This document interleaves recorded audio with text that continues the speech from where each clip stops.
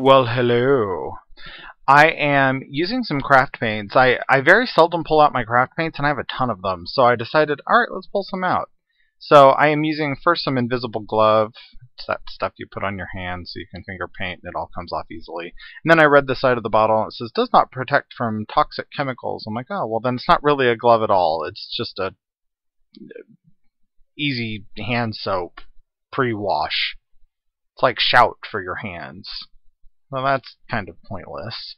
So I'm still going to die if I'm using really good using really good acrylic paints that have, toxic chemicals in them. So great, thanks a lot, Invisible Glove.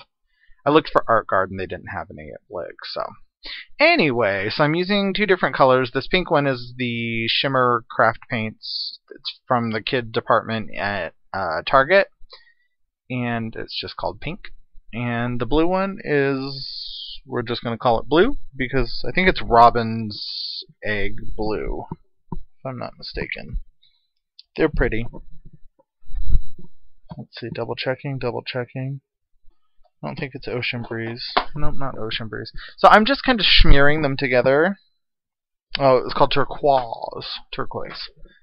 And then I took my paper towel over this hand-cut chain link stencil, and I'm just kind of smearing some of it away. I said smear twice, now it makes me want a bagel. And yeah, so I'm just kind of taking some of it away, and it gives me this really cool result because the paint's still wet. It kind of pools up around the stencil and creates a dimension. So at first I thought I was just going to leave it like that, and then I end up doing this to it. And this is the Heidi Swapp Color Shine in Black Velvet, and I blotted some of it up so that it's just kind of a ghosted color. I wanted to use tinsel, but my tinsel Heidi Swapp Color Shine was not spraying, so. This is just a piece of dictionary paper, just straight from a dictionary. It's not an old dictionary, it's just a dictionary. And but it's got that really thin paper, so I sprayed it down really well with water and then started ironing. As you can see, my iron had some schmutz on it. I think it was, boy, I'm talking like I'm Jewish today. Schmutz and schmear. And so Jennifer's maiden name is a Jewish name, so it's all good. It's all good. So I just ironed it, and it just gave it some texture and just kind of changed the consistency of the paper. So then I ran it through my sewing machine, as you can see, and then I added some gel medium, it's matte medium, on the back. And I didn't want to put the gel medium onto the page, as it would have reactivated the Heidi Swapp Color Shine. So that's why I just put it straight onto the paper. And then once that was down, I added a layer on top and cut off the ends. This page is really quick. It didn't take me very long, maybe half an hour yesterday, maybe 45 minutes. But again, it did what it needed to do. I kind of can't stress that enough with art journaling. We oftentimes spend so much time trying to find the right thing for the right page, and as long as it does what it needs to do for you. And this one did what it needed to do. And I'll get into that in a minute. And it's not sad for once.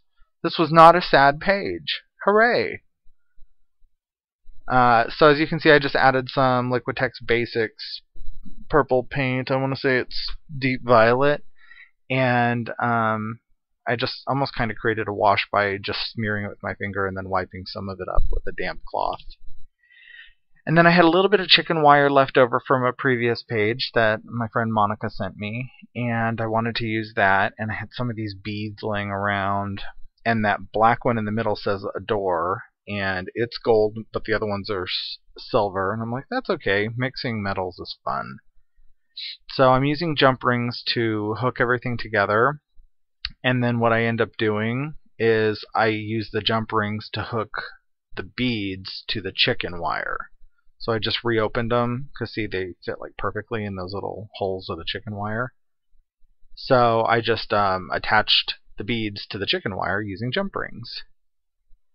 Since it's so hard to attach chicken wire to paper unless you're sewing it down, or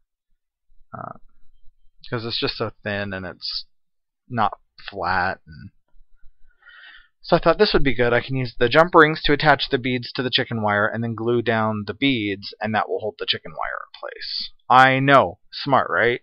Yeah. So I'm using matte medium to glue these down. And I think it's regular matte medium, this one is. And poof, they're done. Let's see. I'll get into the story of behind this page in just a second, but let's see. What are we doing, folks? I see nothing. I see nothing. Well, I can see it, but I'm not doing anything. So. Oh, okay. So grabbing my favorite white marker in the whole wide world ever, in the history of white markers ever. Anyone ever asks me what white marker to get? This one. The Molotow, Molotow. I've heard it said both different ways. So it's fantastic. Best white marker ever. It's an acrylic marker, so you don't have to worry about writing on top of acrylic. It has a nice fine nib on it. It writes beautifully. Very seldom skips. I cannot recommend this marker enough. And this should be on my supply list. So what I'm writing, this page, that little emblem thing in the center said adore, and then I wrote I wrote I and you underneath and on top of, or that's backwards, but whatever. So it says I adore you. And my sister and I and my wife all love Drag Race. More so me and my sister. I kind of have to force my wife. But one of the drag queens on that show, her name's Adore Delano, and my sister loves her. And she loves the song that Adore has called I Adore You. And I adore my sister. So this entire page is about my sister. And I was writing just a little bit about family and what she means to me and how lucky I am to have her. So that's what the little free journaling was in the center there. I was thinking about adding something else to these little flaps because I'm like right in the center of this signature, which is why there's two of these little flaps. And yeah, no, I just kind of liked it the way it was. And by the way, I started this page with masking tape up and down the middle and gesso. I didn't have the footage of that, so sorry. This is more of the regular gel medium and an Umwow Studio stencil. And I am just smearing some of that gel medium through there. And as you can see, the first time I messed up, so I had to scrape some of it up. This ends up kind of becoming a hot mess for me at points because I keep sticking my fingers in the wet gel medium. I'm like a bull in a china shop sometimes.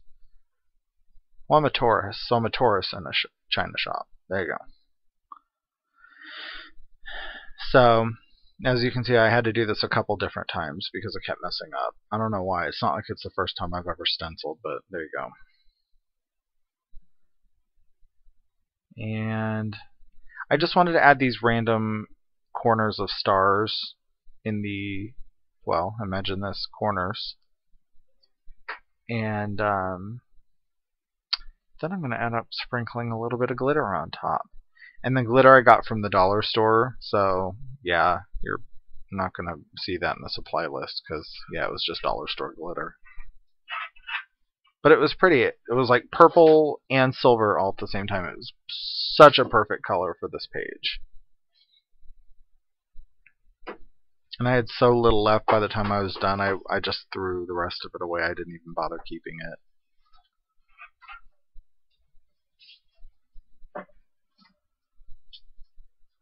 So I know it looks a hot mess right there, but I wanted to wait until it was dried to brush away all the excess, which I did.